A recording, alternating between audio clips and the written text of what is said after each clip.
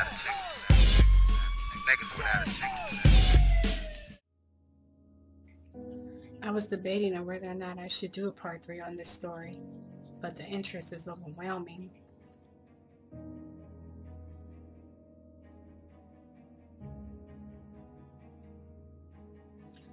Oh, not to mention, I just couldn't get or piece together the testimony from BG Knock, who said while in the studio with Eazy that some African Muslim people came in and he met with them. Well, just read about it in this article.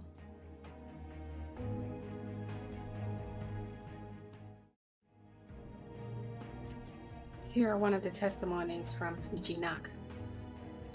Before everything hit the fan with Eric and Jerry Heller, these brothers from the Nation of Islam from Chicago, some of Minister Louis Farrakhan's right-hand men, came to see Eazy.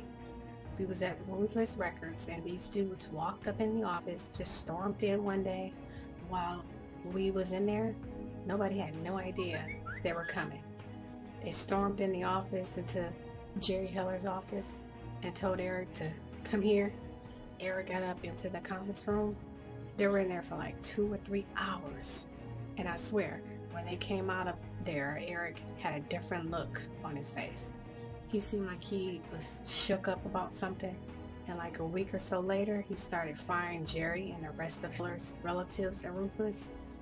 He fired Jerry Heller, he fired Terry Heller, he fired Gary Ballin, and they were all family. Jerry and Terry is brothers. Gary's their cousin.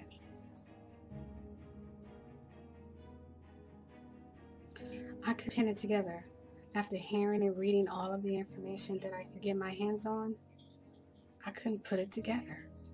Who was connected to the Muslim people? But after watching the movie, it came clear.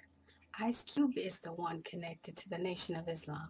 So that makes him a suspect. Always the one who you least suspect.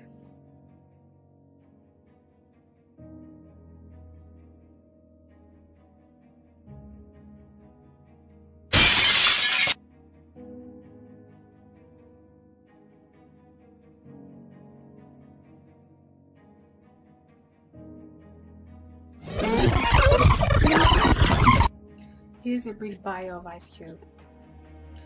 O'Shea Jackson, born June 15, 1969, better known by his stage name Ice Cube, is an American rapper, record producer, actor, and filmmaker. He began his career as a member of the hip-hop group CIA, and later joined the seminal gangster rap group NWA, Niggas with Attitudes.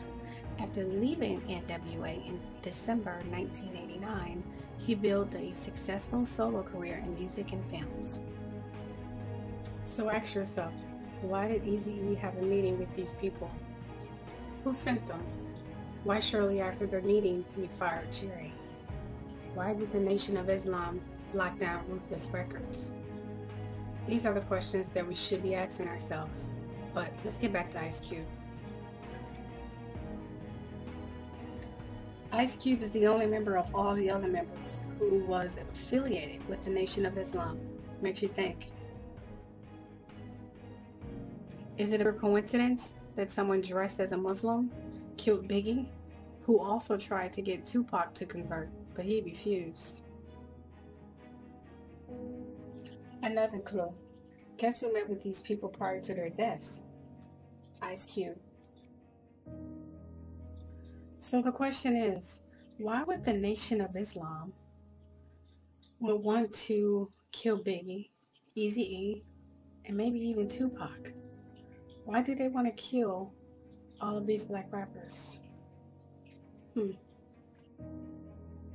So again, why are the Nation of Islam murdering all of these individuals?